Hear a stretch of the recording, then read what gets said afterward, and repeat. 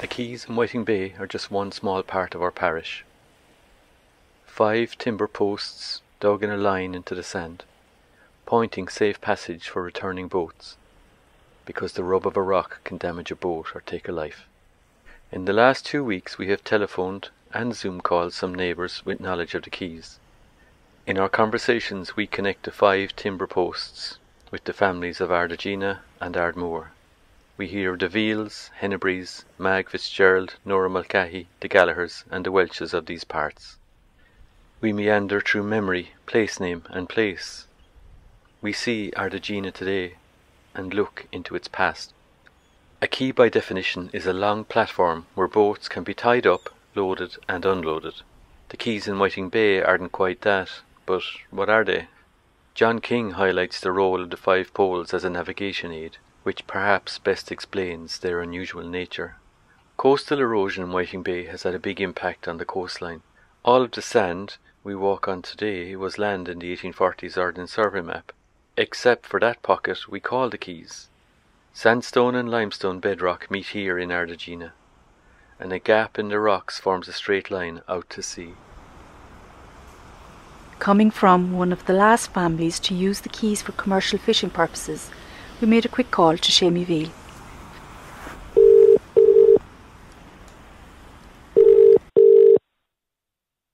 I remember as a young lad going out to Whiting Bay with my dad there. He used to tie up the boat there all the time. He used to fish with his brother Henry. Oh, that would be, 70s. Jim Veale and my uncle was Henry. Flashmore originally, and they moved to Ardmore, and my dad married my mother. She was a nurse here in Ardmore. And actually the boat he was fished down there, my father actually built it himself. Yeah, they were great times actually, yeah. We made a number of calls to Tony Gallagher recently. He recalls our former neighbour in Curra, Nora Mulcahy, who grew up in Whiting Bay, overlooking the Quays. Tony also remembers other families who fished from the Quays in the past.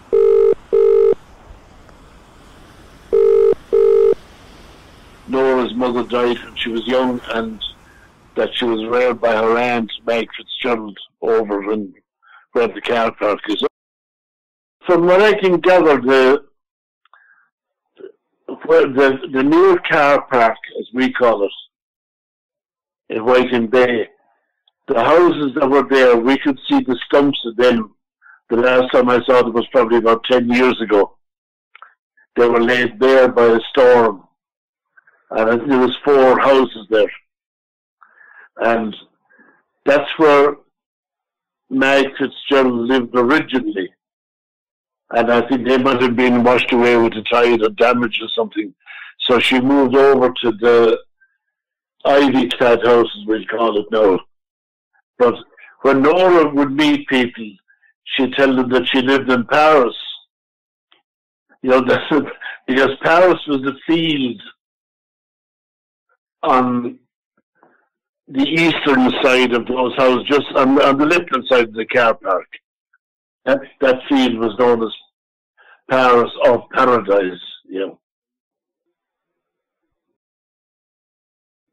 Then with Paddy Hennery. No, they were, you know, when McKenna's and you went down to Goat Island. Yeah, you go around the bend there where the touring places where they're laid to rest. The next cottage on the right-hand side, that was Bridgie and Paddy Hennery's, and Paddy Hennery was a fisherman. And he's the only fisherman that I can establish. But there was Paddy Hennery back, I can remember him as an old man. And he was always known as being a kind of a cute whore, like, you know, you'd ask him how many lobsters he got. Sure, we got 4 and 3 of them are very small, like, you know, so this kind of old folk before radio and television, people made sort of characters out of the older generation, like, you know, and Paddy, he was quite cute as well, because he'd have marking out the territory in the pots. He'd throw stones down with a rope and a buoy attached to him, just to keep the fresh territory, keep other fellas away, like, you know. But Paddy Hennery, Seamus Veale's father would have been the last person to keep a boat there seasonally during the summer for the salmon fishing. And Ourselves, we kept a boat down there as well, back in the early 60s, like, you know, we fished lobsters out of it, yeah. John had a Zoom call with Liam Suipéil. Liam's book, The Personality of a Coastline, is comprehensive and concrete, covering the coastal place names from Ferry Point to Dungarvan.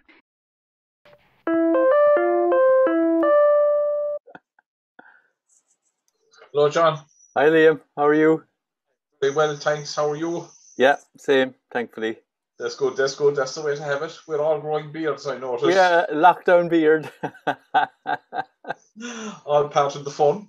The house here is divided on whether it's a good thing or a bad thing. Oh, I think it suits you.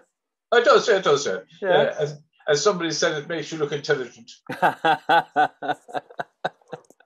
We need all the help we can get. As we grew up, you know, they were known as the Keys, and we always thought it was Keys. Yeah. And we noticed at times that there were boats moored there, you know, rowing boats. But of course, you know, it wasn't so. Basically, what you had back there up over on the land side was the Coast Guard watch house. Right. And the Coast Guard watch house, you know, you had these watch houses like you have in the Coast Guard houses, like you have over in Moonatray and that you have down here in Helvig. Yes. In Whiting Bay, and Mrs. Lincoln recorded this, that there was a room in one of the houses there, right, up over the quays, that was a watch room. Okay. And the Coast Guard had a view of the bay and what was going on in the bay, but they also had a view across the bay to the Coast Guard houses in the Tray. Okay. And again, they say that some of the houses there were built as fishermen's houses in the past, and hence the quays where they could moor the boats, because if you look at it geographically, it's in a sheltered corner of Whiting Bay and not exposed, shall we say, to severe weather conditions, because it's trapped on three sides, if you like. Yes, okay. I like that now, because you're connecting the mooring with the houses where they lived.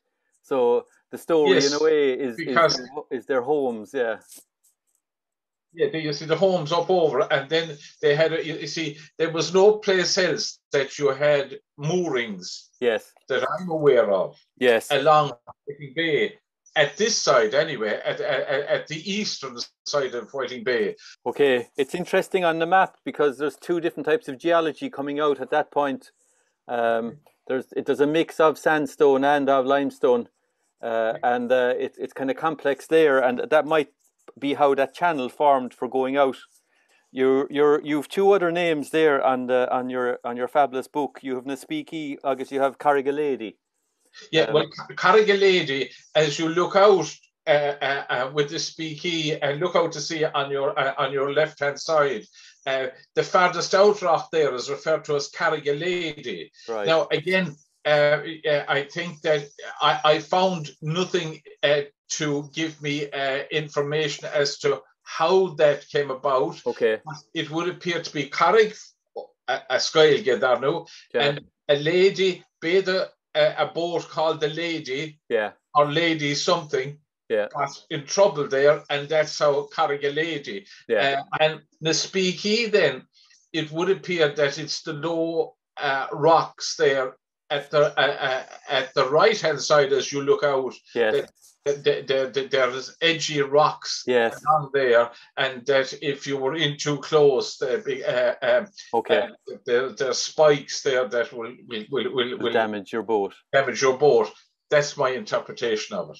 Okay. Neil Bourke, a keen observer of birds, has spent time during lockdown recording the bird life in and around Ardmore. He provides some key insights into the role of farming and nature conservation. He also notes the place of our parish in a global ecosystem. So at this time of the year, what kind of birds would we expect to see down that end of Whiting Bay? Is it different to the whole of Whiting Bay, or has that corner got its own character in terms of birds? Because that end has the rocks, right, and they're exposed in the low tide, they generally hold the birds well, and you can see them easily. Right. Now, the the difference between this winter and summer at Whiting Bay is like chalk and cheese. Well, why? Because a lot of the birds down there, and I have counted 17 waders that have been seen in Whiting Bay this winter since the 1st of September. You'll have big flocks of curlew. You can have large flocks of oyster catchers, which don't catch oysters, of course. Lapwing. Well, what do they eat? So well, they can eat. You know, if you go along the beach and you see a lot of very big wide holes in the sand. Yeah. Most of that is oyster catcher. Okay. And they're looking for invertebrates. So invertebrates is something that doesn't have a backbone. Yeah. A worm or a squidgy thing, you know. Yeah. Ragworms, lugworms, that type of thing that burrow in the sand. They're very good. They can also take some mollusks, you know. Okay. Amongst the rocks and things like that. Yeah. Okay. They can knock certain shells off the rocks, you know. Okay. The East End Car Park. Every evening there's a roost of about 500 curlews, Eurasian curlews. There's about 7 curlews in the world, but we have the Eurasian curlew, and 500. It is a magnificent sight to behold, and they're there all winter. But soon their numbers will dwindle and they will disappear, and they will head up to Fenno-Scandinavia, Russia, some Iceland, and they will breed there. Right. And we will end up in Ireland with about 120 breeding pairs. That's 250 out of the perhaps 30,000 curlew in the country at the moment. Okay. Because they don't belong to us. They're only here on their winter holiday. Okay. Yeah. We could have up to 30,000 curlew in the country at the moment. Good. Right. 500 of them in one field alone in Ardmore. Let me just qualify the number, the curlew breeding. The attempts are about 100 and 120, but the success rate is abysmal. Is it? It is heading for breeding extinction. Right. Quickly. Unless we do something amazing. But it's heading that way. Down at the far end, the west end of Whiting Bay, there's a very big, beyond the forest, the middle car park, between that and moored, there's a huge open field. Yeah, right. No trees, just 1 or 2 wire fences. Somehow or other, the farmer is farming very friendlily for birds. Right. Now, when you hear about ditches being taken out, and I heard a number today, 3,000 kilometres of ditches removed in Ireland in the last 3 years. Yes. You really get a fright. But sometimes open countryside like down there is perfect for certain birds. Okay. And one of them is the hen harrier, and the other is the merlin, and they're both down there. And I've seen them. I had a peregrine, a merlin, hen harrier, and a buzzard on Saturday. I had a kestrel, buzzard, hen harrier, merlin yesterday. Right. Come August, things start warming up, and down in Whiting Bay, you can start seeing the ringed plover, the sanderling, the dunlin coming back. These would be the more common small brown ones, as they call it. Yeah. Then we have the oyster catchers and the curlews coming back, and the lapwing. Bigger birds, more easy to see and observe. Yeah. But amongst those birds coming in August and September, the big birders are always looking out for the rarities, the specialties. Yeah. And a couple of those that arrived this year on Whiting Bay were the curlew sandpiper, right, the little stint, and an extremely rare one. You'd expect that every year, but a really rare one was a pectoral sandpiper from America. The 5 poles are not a jetty, a fish weir or a pier. John King's point that they are a navigation aid, a guiding line through a rock channel, is convincing.